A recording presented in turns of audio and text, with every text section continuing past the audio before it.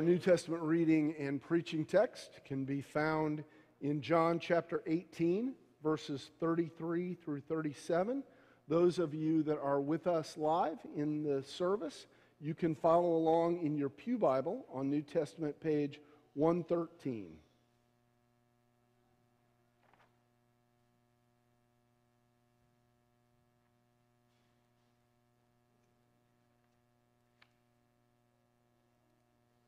John 18, 33 through 37. Then Pilate entered the headquarters again, summoned Jesus, and asked him, "Are you the king of the Jews?" Jesus answered, "Do you ask this on your own, or did others tell you about me?" Pilate replied, "I'm not a Jew, am I? Your own nation and the chief priests have handed you over to me. What have you done?" Jesus answered, "My kingdom is not from this world. If my kingdom were from this world, my followers would be fighting to keep me from being handed over to the Jews. But as it is, my kingdom is not from here." Pilate asked him, "So you are a king?" Jesus answered, "You say that I am a king. For this I was born, and for this I came into the world, to testify to the truth. Everyone who belongs to the truth listens to my voice." This is the word of the Lord. So after graduation, one of my friends became a missionary to Haiti. And while she was over there, her parents decided, we want to go over and see what life's like for our daughter, make sure that she's safe. So they headed over to visit her. And this was back in the late 70s, early 80s, when things were a little different than they are today. And there's a little bit of backstory that you need to understand this story. My friend is from Holland, Michigan. And her grandfather was an immigrant from Holland. And Holland is this place in America that has this really high Dutch identity. It's really common, especially back in her day, to still hear Dutch phrases used around town and things like that. There's this high Dutch identity of who they are. So on the day my friend's parents were to arrive, she goes to the airport, and again, late 70s, early 80s, airports were a lot more open than they are now. And she got to stand right outside the door at customs and see her parents come off the plane and go through customs. And there were several tables there, and she saw them walk up to the table, and she saw others walk up to the other tables. And after a while, they were still there. And everybody else had moved through several times, and she was wondering, what is going on? So she yells in at her dad, and she said, "Dad, what's taking so long?" And he turns around and sees his daughter for the first time and has this strange look on his face, and he said, "They're saying that something's wrong with our passports." And she goes, "What's wrong with your passport?" And he goes, "I don't know." He goes, "The guy asked me where I was from, and he said I'm Dutch, and I said I'm Dutch." And she looks at him and goes, "Dad, you're not Dutch, you're an American." And she said, actually thinking back, she said, if my dad would have realized that he'd have to say he wasn't Dutch to get in Haiti, he probably would not have come and seen me. How do you understand your identity? How do you think about who you are at your deepest levels and your sense of soul? And how does that identity live out in the way you understand yourself, in the decisions you make, and in how you direct your life? When I think about this scene in Scripture, I realize this week that I have a problem. I try to sanitize this scene a lot. Do you do this? So I have this habit of seeing Jesus, innocent until proven guilty, requested to come in for a chat.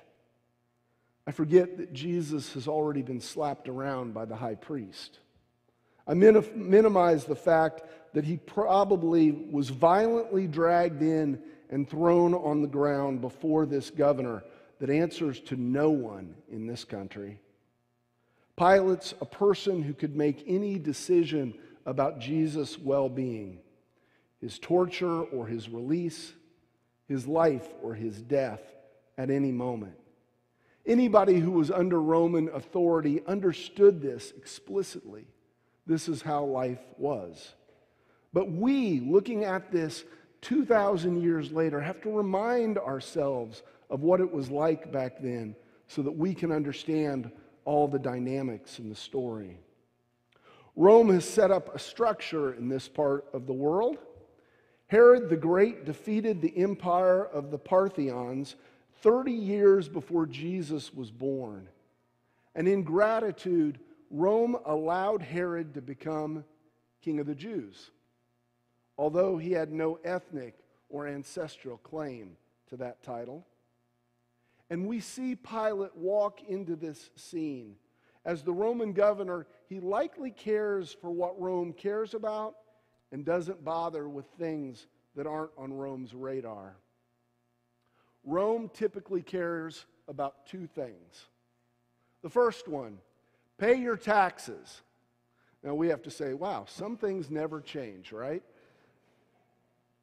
The second one is, don't be a pain in Rome's backside. Pilate would likely completely ignore the interethnic conflicts between what he sees as this weird people group. But into this situation, into this reality, we are witnesses to this conversation. And as Pilate walks into this scene, his only care is that he heard someone say, "This is someone who claims to be the King of the Jews." Because if people are rallying around this understanding, it could lead to a revolt or even a revolution. And Rome would care deeply about that. But recognize who lays before Pilate. Jesus is just a guy from the wrong part of the country. And really, he only has a few followers, and they've all abandoned him now. He has no wealth. This guy is no threat. And even though the interaction will be calming to Pilate, it sets up a lot for us to understand. A governor like Pilate would always want to know about threats that are on the horizon. In asking Jesus, "Are you the King of the Jews?" he's asking him, "Are you going to lead a rebellion against Rome?" Pilate gets to experience the frustration that often comes from asking Jesus questions. Jesus answers him with a question of his own. Now, one thing that I've always liked to do with this scene and others is I like to imagine that the disciples were there. They were not there in this case, but when Pilate asks Jesus a question and Jesus replies with another question, I think the disciples would go, "Yeah, that's how he does. It's really frustrating." But Jesus' question asks Pilate, "Do you care about the answer to this question? Or is that just somebody else's question that you're parroting?" Pilate is putting up with a lot. He's going in and going out of the building that he's talking with Jesus, and outside the Jewish, and outside he has to meet with the Jewish hierarchy because they're unwilling to come in the building because Passover is real soon and it's going to make them ceremonially unclean. Pilate's answer, "I'm not a Jew, am I?" shows that like Rome, he really doesn't care about what's going on behind the scenes. He doesn't care about this intercultural squabbling that's going on. All he cares about is that here and now, he's making sure that there is no credible threat to Rome. And in frustration, he goes back at Jesus saying, "What have you done?" This time, Jesus answers what is at the core of Pilate's worries. But notice, as often is, his answer didn't answer Pilate's question.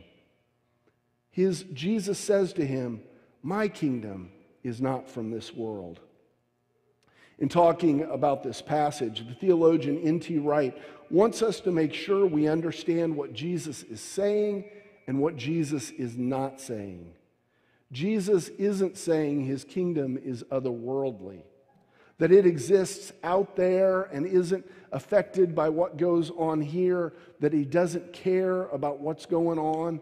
If it was otherworldly, it could be completely separate and just let what happens on earth happen and it's going to do its thing. But Jesus is denying that his kingdom originates from this world, the place where sin and evil come from. Jesus' kingdom doesn't have all these problems. Jesus' kingdom isn't another like all the other ones, with crises and issues and corruption. Jesus' kingdom is coming to solve all those problems. And Wright says it's important for us to understand that Jesus' kingdom is for this world, not of this world. And as a defense of this claim, Jesus appeals to what Pilate knows. If this kingdom was of this world, my people would be fighting to sustain it. There's a huge tradition in Judaism at this time of rebellion. There have been several rebellions prior and to and since Roman occupation. At times, different groups of Jews have risen up, taken up weapons, and fought against those that they saw as their oppressors. Jesus is saying, if my people had that goal, you would have already seen evidence of it. And then Jesus repeats, my kingdom is not from here. What does it mean to Jesus and to us that his kingdom is not from here? It means the source of his power as a king doesn't come from anything on this earth. Not armies or wealth or political power. Jesus' source, his identity, his power, who he is, comes from a place that at this point is beyond this world. It allows Jesus to care for our world, to work for its betterment, but also to make decisions about what he will engage and what he will not. Because what happens here never limits what he's about or what he can bring forth. He doesn't rely on what takes place on this earth. Several years ago, I was talking to a friend of mine, and he and I have a lot of similarities, and we have a few differences. And one of the interesting things about us is that even though we have all these similarities, who we understand ourselves to be at our core is one of the few differences between us. And so I kind of naively asked him, hey, why is this thing, this difference between us, why is that the place where you put your primary identity? And he said, people tend to identify with what they are most persecuted for.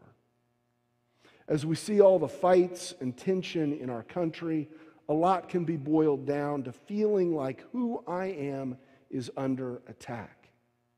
But how do you fix that? In a way, Jesus is saying things that make Pilate believe that he's no threat to Rome. From Pilate's perspective, a threat is all about swords and spears and other weaponry. Jesus doesn't check any of the boxes that Pilate worries about. But if he could really understand, he would see at least two things. First of all, there is nothing that threatens Rome more than the kingdom Jesus is bringing about. This is the kingdom that will eventually bring all others to an end. It's the kingdom that works against all injustice and evil in every time and every place. It is the source and power that fans the flame of good in all the world. But the completion of its mission is not dependent on its followers picking a fight. The second thing that Pilate would realize is that even if he understood this, there's nothing he could do to stop it. There is no army or group that he could overpower, even with all of Rome's might. There are no weapons that he could exploit, no leader that he can take down. No one has the power to do anything to this kingdom that this kingdom doesn't allow them to do. Jesus tells him the truth. I'm a king, and everyone that belongs to my truth listens to my voice. How much of this truth has settled into what we believe?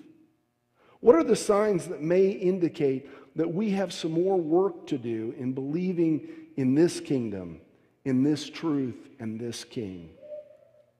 Lynn and I were with some friends at a restaurant several years ago, and it was a restaurant with these tiny little tables, and we were all packed in like sardines, and you could hear conversations at all of the tables around you. We were there with a couple that are some friends of ours, and a table right near our table was having a political discussion, and the political discussion was of a different variety than the couple that we were with ascribed to. And after a while, the guy that was with us, the guy in the couple, he started making comments on the discussion that was going on next to us. And as it went on and on, after a while, nothing that was going on our table was really sinking in. He was getting more and more fixated on the conversation next to us. And as you can imagine, it was getting really awkward and strange. And so after a while, we said, it's probably time to go. Let's get out of here. And as we're getting up to leave, this guy leans over to the other table and just goes off on him. Our world has a ton of problems, but are the things that get us wound up things that would have gotten Jesus wound up?